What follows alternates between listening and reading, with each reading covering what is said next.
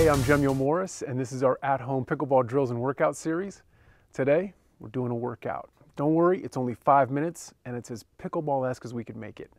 We don't need any weights, we don't need any bands, just our body weight, our paddle, and we're good to go. Let's get started. Okay, so I will be going through the entire workout just in case you want to follow along at home. So this can be done anywhere. I'm just doing it outside because it's a nice day and I love the fresh air.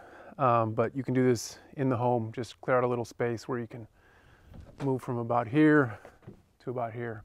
That's all we'll need. So what are the muscles we're using in pickleball? We're using our legs, our glutes, core, shoulder, right? So we've incorporated that into this workout. We've also incorporated in some shadow swings, which are really important to keep doing while we're off the courts. Swinging that paddle and making sure our form is right. We're also going to get into some body position, all right, to reinforce those positions that we want every time we're striking the ball. So for this first exercise, we're just going to pretend that we're standing at the kitchen line and that we're going to take volleys out of the air, okay?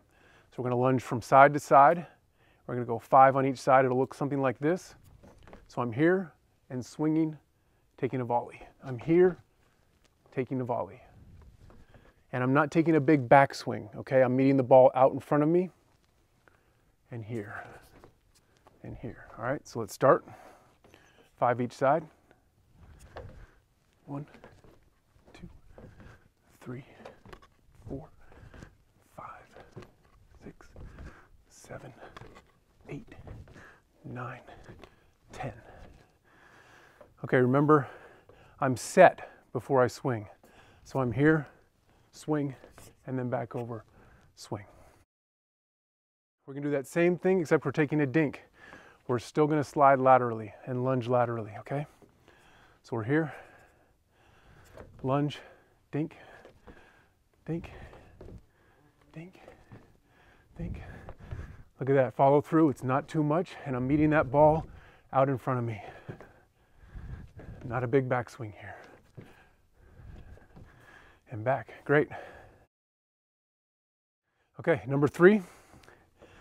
Now we're gonna step into the kitchen, so we're lunging forward and dinking the ball.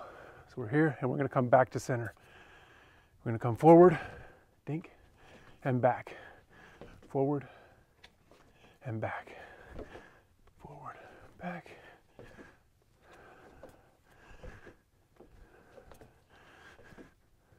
6, 7, 8, 9, and 10. Good. The next one, we're going to be stepping back. So this is in case somebody's pushed us off the line a little bit and we need to get back. So when we do this, it's really important that we don't swing as we're going backward, okay? We're here, we step back, and we swing and our momentum brings us forward, okay? So really important to reinforce that good body position on every single shot. All right, so here we go. 1, 2, 3, 4.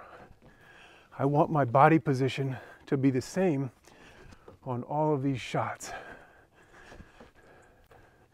Even if I have to take 2 steps back, I want that to be the same. And 1 more. And good. Okay, that completes that section. Now we're going to work on some foot speed and agility.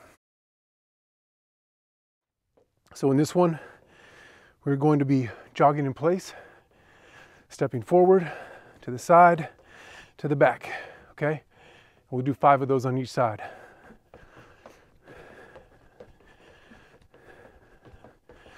We want to speed it up if we can.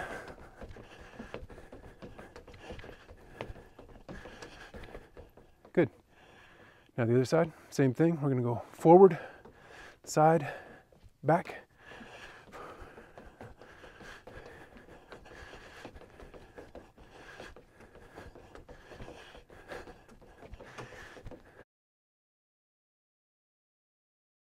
The last drill we're going to do is a hand speed drill.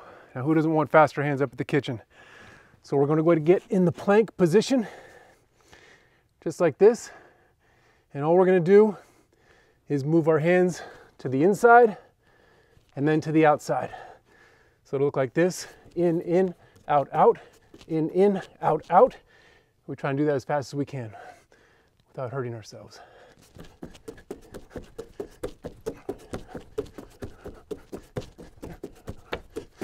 Okay, if that's too hard, because that is pretty hard, we can grab a cushion for the knees, get into a half push-up position, do the same thing. This is also working our core and our shoulders. Now, if that's too hard, we can just get onto all fours, even lean back a little bit and do the same thing. So go in, out, out. Just placing those hands. Whew. All right, and that's it, we're done. Way to go. So, if one set's a little bit too easy, do 2 sets, do 3 sets. But I love this for a lot of reasons. One, it's going to keep our muscle memory going, so we're doing the same actions that we do out on the pickleball court until we can get back out there. And 2, it's going to minimize injuries when we do get back out on the court, because we'll be utilizing all those muscles that we're using in pickleball. That's it. If you have any questions, comments, please leave them down below. Thank you so much for watching, and we'll see you soon.